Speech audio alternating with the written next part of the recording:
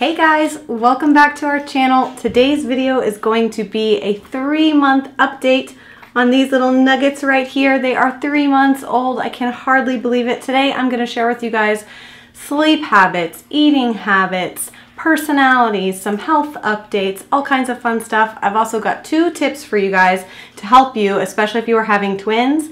And then I've got a few products to share with you guys at the end. So stay tuned if you want to see how these ladies are getting by at 3 months old. All right, you guys, don't leave me. I know you wish the babies were here the entire time of the video. My arms cannot handle that. Ugh, I would be too tired.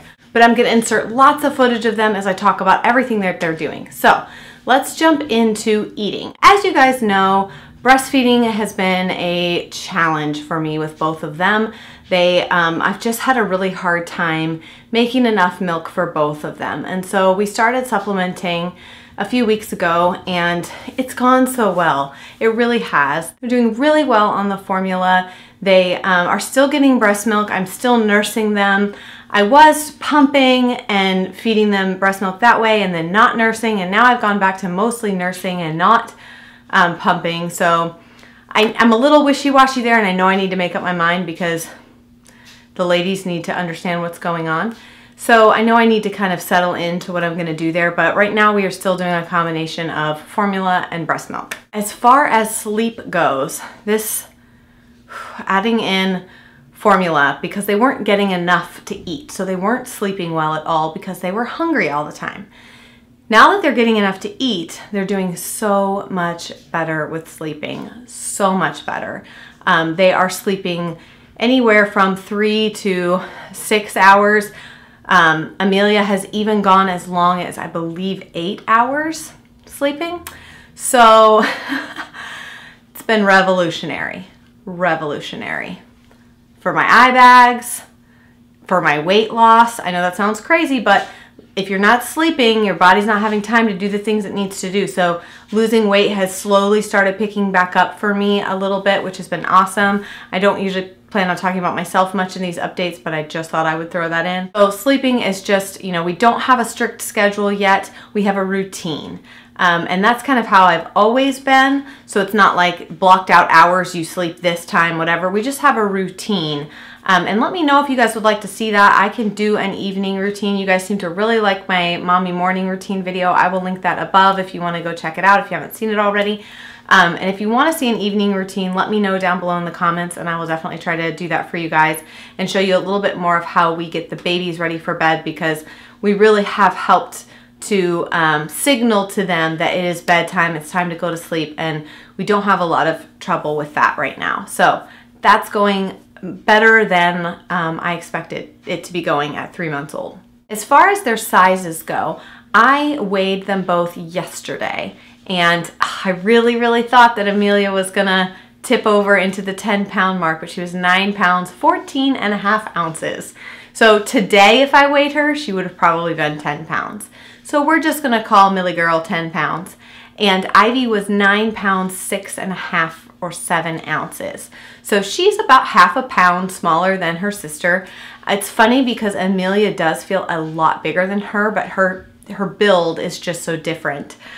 She is very like, I don't know, she's a lot more like compact, and her weight is, you know, kind of distributed differently on her body than Ivy's is. Ivy has really long limbs. Her body itself feels very long and skinny. She carries some weight in her head. Girl got a big brain. We're not hating on that. So yeah, they just carry their weight differently, much like the rest of us do. If you look at them or were to hold them, it feels like more than half a pound, but it's not, it's just half a pound. As far as their personalities go, they are very different babies, very different babies. Ivy was baby A, and I have come to learn from talking to other twin moms that baby A's are very dominant. They tend to be the fussier babies for most people. It's just that dominant personality, and apparently that's what got them to the A spot to begin with. So that's definitely Ivy. She is very headstrong. She knows what she wants, and by golly, she wants it right now. Like, right now. If she thinks it, you better be acting on it. I remember with my first baby being so like frantic when they would cry, and while I don't like for them to cry at all, If I could have it my way, they would never cry. I'm a little better at like, okay, I'm working. I'm not gonna let this panic me to the point that I mess up or rush or do something wrong or accidentally drop you because I'm running up and down the stairs. You know, I try to keep my cool. So I got her number, you know. I'm not letting her get to me. But yeah, so that's Ivy's personality right now, is just very feisty. But she has really started to add in this like very sweet factor to her personality, where she wakes up in the morning and she just smiles, and I mean, she just looks at you like she is so in love with you, like you are just the best thing. And that's one of the best things about being a mom, is that those kids look at you like you hung the moon, and there's no one else on earth who will ever look at you or love you as much as those babies do. So yeah, she's just, she can be so sweet. Like, I never want to make her sound like, oh, she's a bad baby or any of that. And there's no such thing as a bad baby. She's a little more high needs, sure, but she's not a bad baby. No baby is a bad baby. Speaking of personalities and Ivy's being one way, Amelia is the complete opposite right now at 3 months old. She is by far the easiest baby we have ever had. The easiest child we have ever had. And I realize she's only been on the earth for 3 months.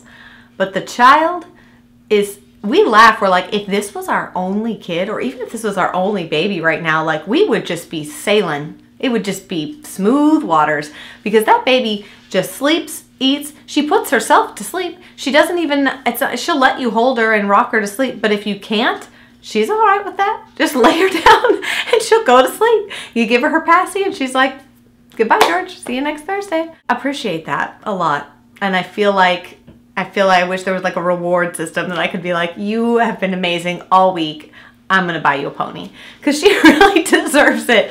She's just such an easy baby, and again, super happy when she's awake. You know, she's very happy, very smiley, and she is finding her voice.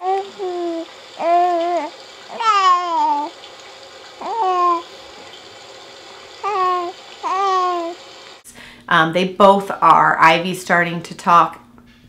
And by talk, I mean like, oh, but Ivy's a little more quiet, a little more meek about it, you know. But Amelia will just lay on the ground and like, just like holler. Where you're like, is she prepping to cry? She's not prepping to cry. She's just yelling. She's just like talking to you.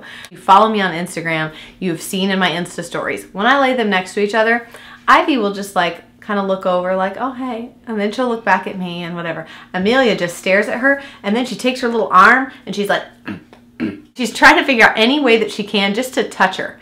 Or she'll take her leg and make sure that she can throw her leg over Ivy and just like leave her leg on her like, I got you, I'm holding you down. And then she takes her little arm and messes with her. So it's very, you know, she's still learning to like how to use her arms. So it's very like all over the place. So sometimes that means she just gets punched right in the cheek. But it's hilarious when you put them together. Health-wise, they are both doing great. They are both healthy. They do each have their own little things going on.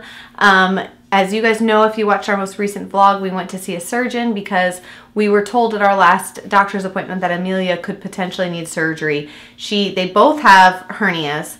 Ivy's is an umbilical hernia, so while it looks kind of crazy because her belly button sticks out like this far, those kind tend to heal on their own by the time the child is about 5 years old. And that's been the case for us in the past. Jonah had a hernia when he came to us, and his healed by the time he was about 3.5 to 4. His went away. Kid's got a 6-pack. Actually, I think he might have an 8-pack.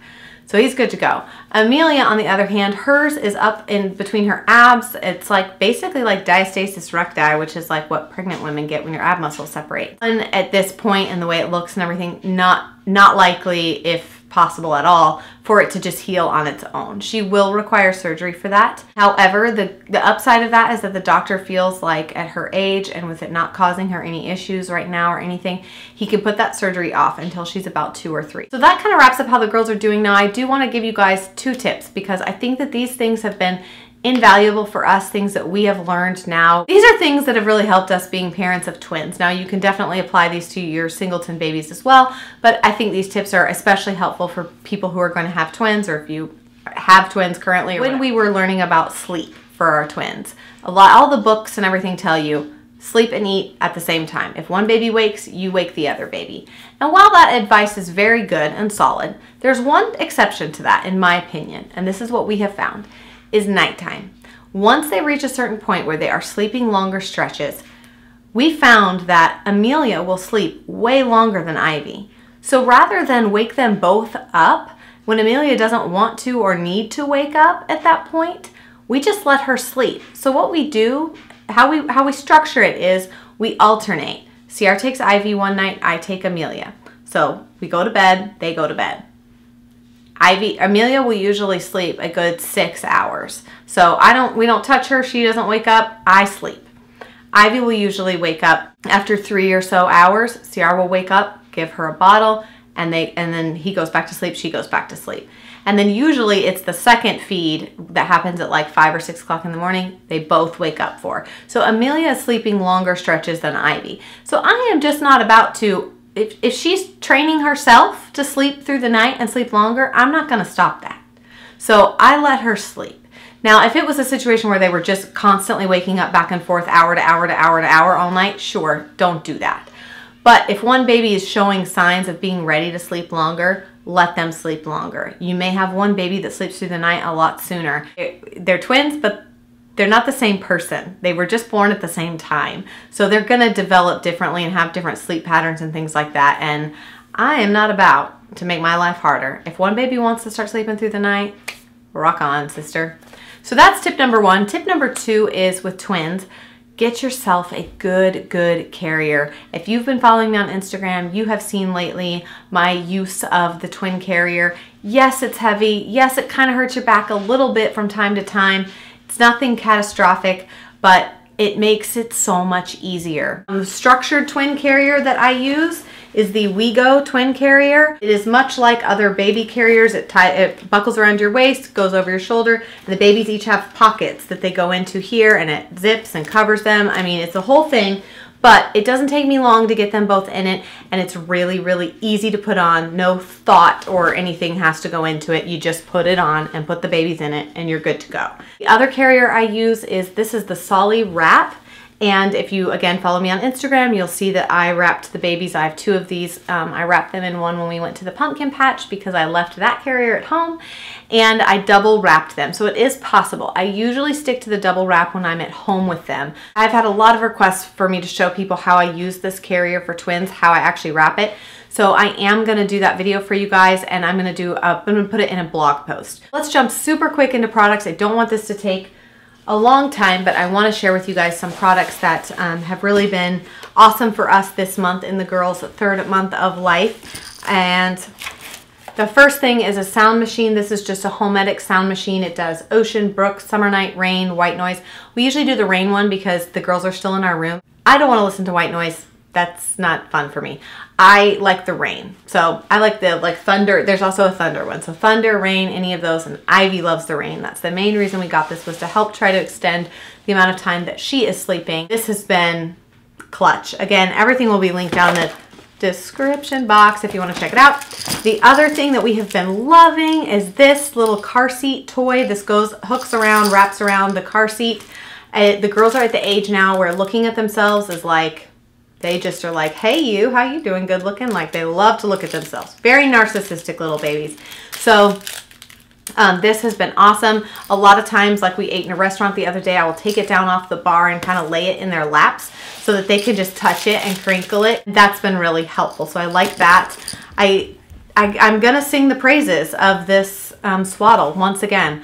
We have just fallen in love with these Love to Dream swaddles, and I cannot say enough good things about them. This is a crucial part of the baby's night routine. We notice immediately if they are fussy, and you can tell, we always joke like, okay, they're ready to get in their suits. We call it their suits, like it's time to suit up.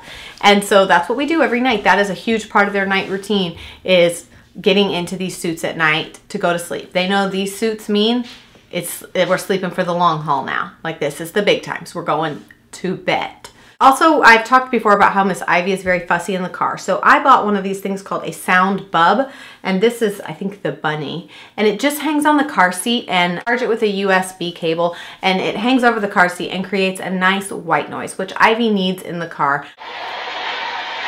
It gets nice and loud. I hope that you can hear that. it gets nice and loud. That is very helpful for her. This thing has a whole slew of other features that it does. I haven't really used any of those. Voice recordings, things like that. So like you can record something of you like talking to your baby, I think. It does a whole lot of other stuff. The only thing I've used it for is white noise. So definitely check that out if you're in need. So I just don't want you to look at the price of it and be like, that's expensive for white noise. It does a whole bunch of other stuff. I think you can play your music through it. For right now, I'm just using it for white noise. I will dive into the other features with all my spare time. I would like to just share this Mama Jamma pillow with you guys. The last time you probably saw this pillow was in my baby gear haul when I shared it. This is the Twinsy pillow. This is a breastfeeding pillow for twins. I, however, got very little use out of it for that purpose. Now I really love it. It's awesome for laying the babies in each of their little, they each have like a little spot, and I can lay them in there and they're both propped up so I can give them both bottles at the same time and look at them and engage with them, look into their eyes at both of them at the same time. It's great. It's also really great for tummy time. We put them in it and put their little legs down through the holes and their bellies prop up on the top part of it, and they get their neck exercise and good tummy time. So it's been an awesome pillow for us. For the twins, I definitely would recommend it if you're expecting twins. Even if you don't love it for the purposes of breastfeeding, you will love it for all the other reasons you can use it after that. I hope you guys enjoyed this update on Ivy and Amelia and how they are doing at 3 months old. Thank you so much for watching. Be sure to subscribe if you're not already. Give this video a thumbs up if you like it and you want to see lots and lots more of the twins. I will see you guys in my next video. Thank you so much for watching. Bye.